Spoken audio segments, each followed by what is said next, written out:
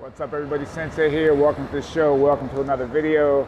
I am on my commute through New York City and just wanted to share some information about crosswalks. Sorry about the noise. This is NYC, baby. This is how we roll up here. So I'm gonna flip the camera around and share some information. Okay, I want y'all to focus in on crosswalks, okay? A lot of people think these crosswalks are painted. They're not painted on. They are some type of a vinyl or plastic that is melted on to the asphalt, and they're not flat. They're actually raised up off the ground, and when they get wet, they become very slick. You can even feel yourself sliding when you're walking across it when they're wet. So if you come full sending your EUC across those things, you could definitely dump it on the ground and you could take a nasty spill. So you want to be careful.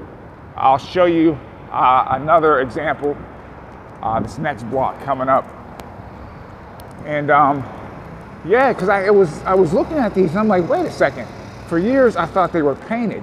Some are, but nowadays most of them are not, man. They use like a big, looks like a big old blowtorch, and they melt them right onto the asphalt.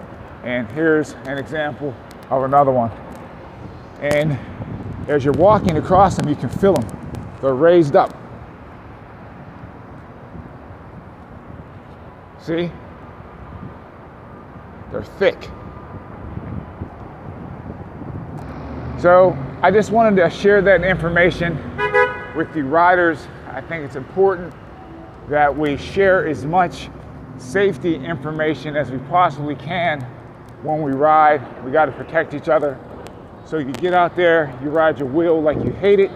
You be safe out there, you ride your wheel like you hate it. I'm Sensei.